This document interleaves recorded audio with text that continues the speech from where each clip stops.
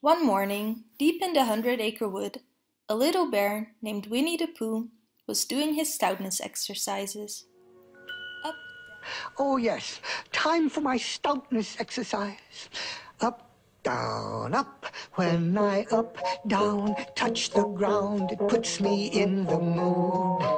Up, down, touch the ground, in the mood for food. Time for something sweet, Pooh happily declared. Pooh opened his cupboard for a pot of honey. "Oh, bother!" Pooh cried. "Empty again! Only the sticky parts left." Then Pooh heard a buzzing noise. Buzzing meant bees, and bees made honey. And the only reason for making honey is so I can eat it. Pooh followed the bee outside. The bee flew high up into a tree filled with sweet, delicious honey. Dum-dee-dum, I'm so rumbly in my tumbly. Ooh. Time to munch an early lunch and hum-dee-dum-dum-dum. Oh, I wouldn't climb this tree if a Pooh flew like a bee, but I wouldn't be a bear then, so I guess I wouldn't care then. Bears love honey and I'm a Pooh bear, so I do care, so I'll climb there. I'm so rumbly in my tumbly. Time for something sweet to eat. If only I hadn't... You see what I meant to do? Well, it all comes, I suppose, from liking honey so much. "Oh, bother!" Pooh cried. "I suppose it all comes from liking honey too much." Pooh was even hungrier than before. What was he to do? Think, think, think, Pooh thought. Pooh was joined by Christopher Robin. Pooh saw his friend's balloon and got an idea. "May I borrow your balloon to get honey?" Pooh asked. "But you don't get honey with a balloon," Christopher Robin answered. "I do," Pooh said, smiling. Then Pooh rolled in a mud puddle and took the balloon from Christopher Robin. "I shall fly up into the honeybee tree," Pooh explained. "But you're not a bee," said Christopher Robin. "They'll think I'm a little black rain cloud," Pooh answered, as he rose higher and higher. "Silly old bear," laughed Christopher Robin. "Good luck." Yes. 4, Yes. 3, Yes. 2, Yes. 1. I'm just a little black rain cloud hovering under the honey tree. I'm only a little black rain cloud. Pay no attention to little me. Well, everyone knows that a rain cloud never is funny. No, not a nip. I'm just floating around over the ground, wondering where I will drip. "Hello, bees," Pooh said, reaching the top. He tried his best to look like a little black rain cloud, but the bees knew better. They angrily swarmed around him. "Christopher Robin," Pooh called down. "I think the bees suspect something."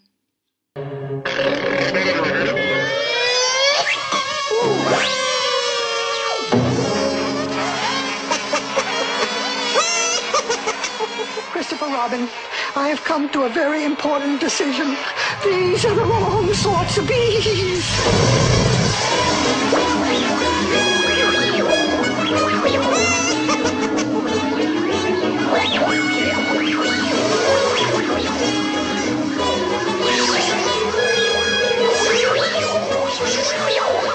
Excuse me, please, bees.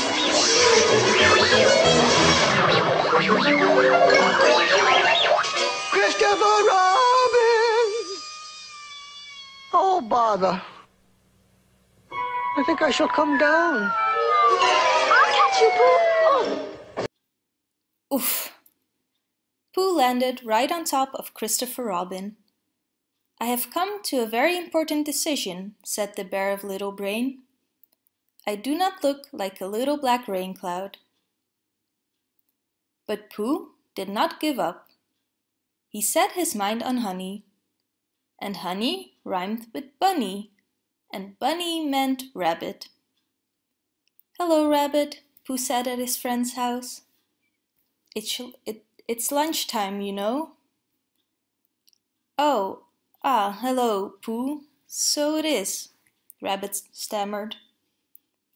Ah, join me? Oh yes, Pooh answered. I'd love to. So Pooh joined Rabbit for lunch. Would you like milk or honey with your bread? Rabbit grumpily asked. Both, Pooh replied. But never mind the bread, and never mind the milk, please.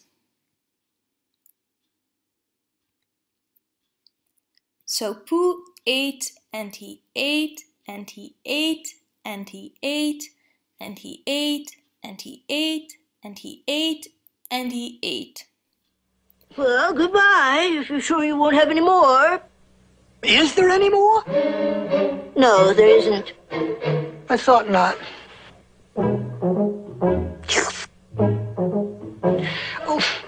Oh, help and bother. I'm stuck. Oh, dear. Oh, gracious. Oh, well, it all comes from eating too much. It all comes from not having front doors big enough.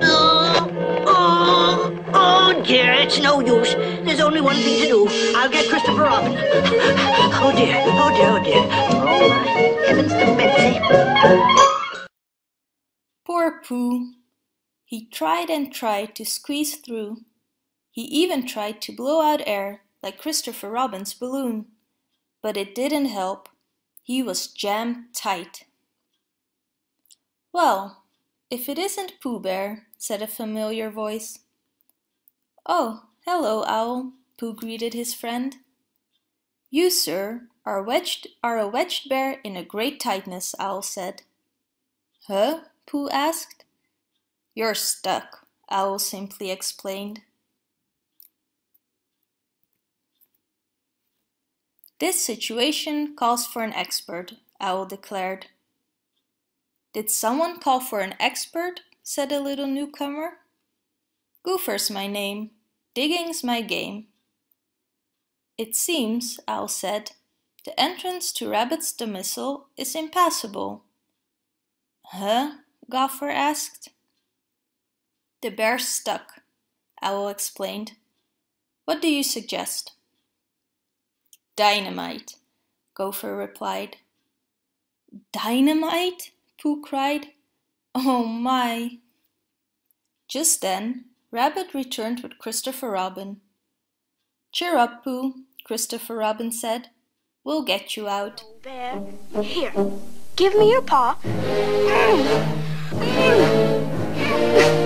Oh, it's no use. I'm stuck. Well, if we can't pull you out, Pooh, perhaps we can push you back. Oh, no, not that. Oh, my gracious. Oh, dear. Having got this far, it seems a pity to waste it. Pooh Bear, there's only one thing we can do. Wait for you to get thin again. Oh, bother. How long will that take? Days, weeks, months, who knows? Rabbit did not want to look at Pooh's budgie posterior every day. But what could he do? If I have to face that thing, Rabbit declared, I might as well make the best of it. So Rabbit decided to decorate it. First, he added a frame. Very nice, Rabbit said. Now for a splash of color. Then he placed antler-looking sticks on it and drew a moose face. Not bad, Rabbit said, admiring his work. It's rather good, I think. Oh, Rabbit, Pooh called from outside. I have a tickle in my nose. I think I'm going to... Achoo! Pooh sneezed and messed up the mousse. Why, oh why, did I ever invite that bear to lunch? Moaned Rabbit. Day after day and night after night, everybody waited for Pooh to get thin. The friends tried to cheer him up. Christopher Robin read stories to Pooh. Owl taught him long words. Kanga and Roo brought Pooh a bright blue scarf to keep him warm. Even gloomy Eeyore tried to make Pooh feel better. Well, it's better than dynamite, Eeyore droned. One night, Gopher joined Pooh for a midnight snack. Ah, what sort of lunch is it in that lunchbox? Asked the very hungry bear. Oh, a pear, a squash, and some honey, Gopher answered. Honey? Pooh hungrily asked.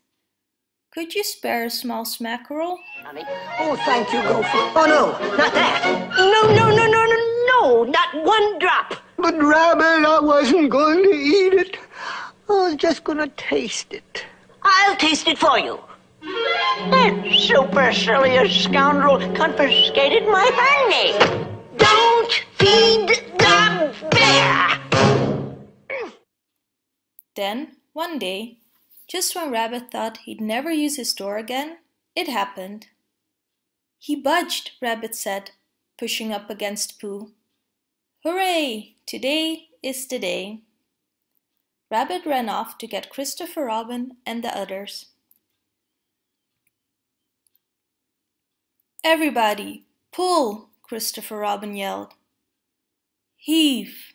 Ho! Heave! Ho! Heave! Ho! Slowly, slowly, slowly, Pooh started to move, but it was too slow for Rabbit. Heave! Ho! Heave! Ho! Heave! Heave! Heave! Pooh shot out of the hole.